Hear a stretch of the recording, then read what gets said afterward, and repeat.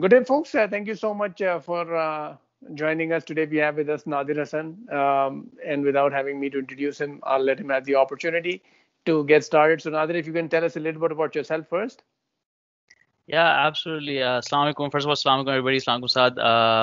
I think I can start from the beginning. I'm from Pakistan, but I've lived primarily most of my life in Abu Dhabi, UAE. And about 10 years ago, I came here to do my university education to pursue a degree in computer engineering at UFT.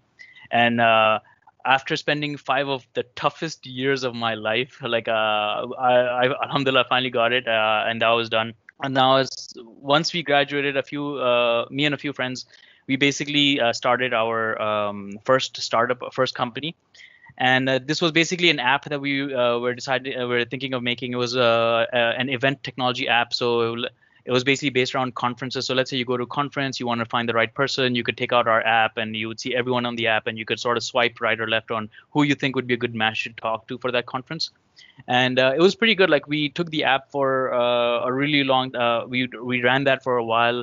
Got a bunch of conferences that we did, and after a while, we realized like most of the founders, of the three founders, two were international students, and like we have this restriction that you have to work a certain number of years to get your PR, so we disbanded it. But the learning opportunity was amazing. We took it to Dragon's Den, which was amazing. Like that really showed us like how intense some of these situations can get in front of investors. After that, I worked for a bunch of companies, like for an actual event company. Then a few more startups that I worked for. One was a dental tech startup. But then we had a marketing chatbot startup. And during this time, me and a very close family friend, he basically brought me on board as a technical co-founder.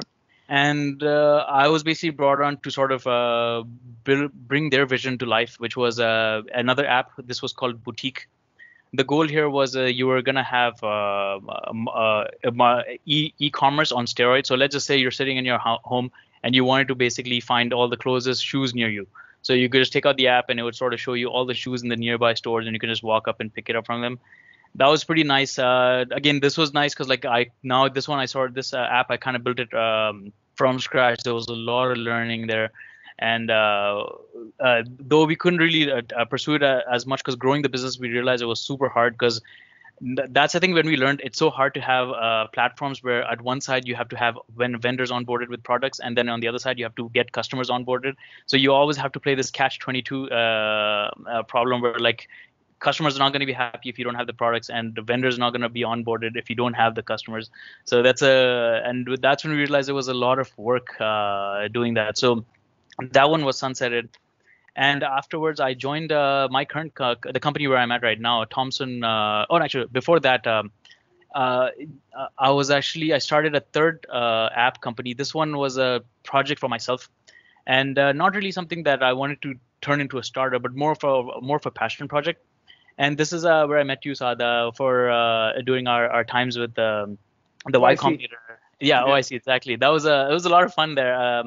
And essentially, in my free time, I do a lot of art and sketching. So I do a lot of like, and this technique is, sorry, not technique. This activity is called urban sketching. So it's a method of, let's say you're in a park, you're in a very busy sort of play area. You can just sort of sit down, take your sketchbook out, and sort of draw what you see. So I do that quite a bit, and I thought, why not just make like a platform where like people from all around the world could sort of pin what they've made in different parts of the world on a huge map.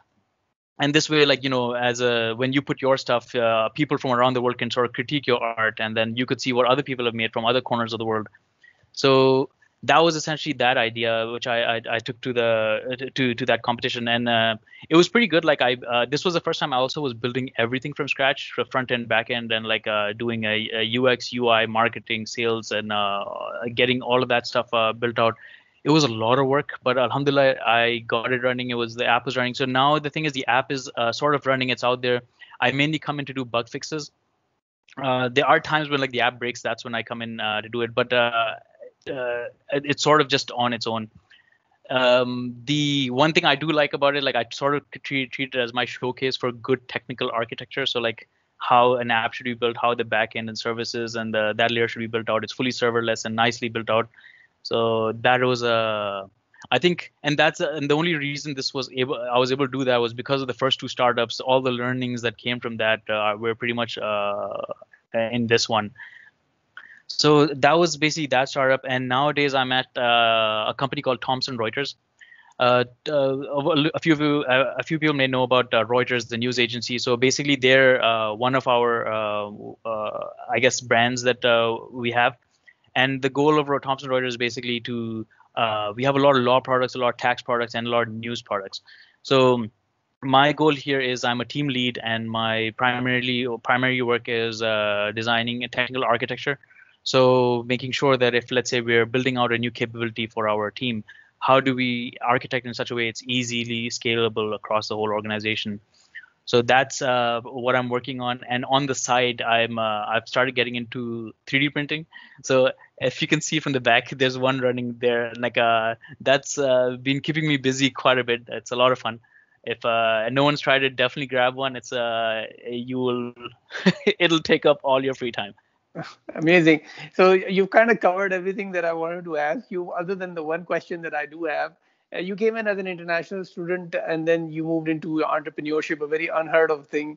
And based on that and all the other things that you have experienced in the last 10 years, what would be your advice to folks who are coming in either as international students or just coming into the country? I think so. There's two things I would definitely mention. One part is if for people who are coming in, uh, startups are definitely one of the best places, or doing or starting your own or joining one is probably one of the best ways of coming in or integrating to the community. A lot of this has to do with, like, first of all, there's like the culture is a lot more relaxed. And it's a really good way of making friends. A lot of good ways, and the learning is insane. Like it's definitely going to be a bunch of hard months, very hard few times that you literally have to build everything from scratch, late hours and stuff. But what happens is after that, everything becomes easier, because like whatever situation that you get put into, those situations are just a lot easier to manage, a lot easier to do. And like getting into a corporate company, like you're just mainly, there's nothing new that you would learn, but you're just basically be taking what you learned in the startup and then implementing it in more of a corporate basis. That's the first thing. Second thing is more something that I guess if people want to read about it, this is in the it's called shuhari. It's from it's an old Japanese martial arts saying, I believe. I think that's what it is. But the learning is pretty interesting. It's basically the first part of anything that what people want to pick up is to learn whatever skill that you want to do.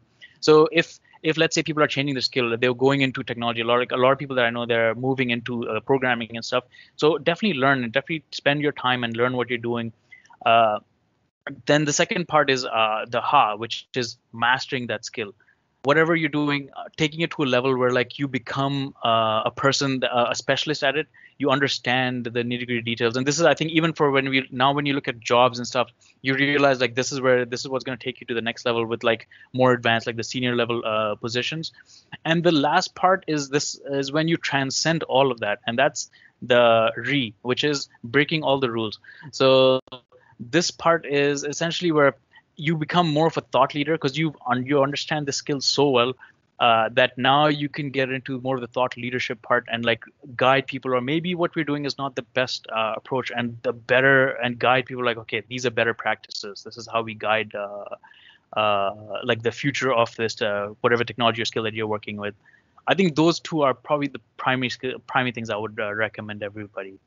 Perfect. Thank you so much for all that really good insights into entrepreneurship, into startup life, and also your initial years in Canada. Hopefully, others who watch this will be able to take some inspiration. Thank you so much for taking the time out and sharing your journey today. Nadir, thank you. Thank you, everybody. Allah Hafiz.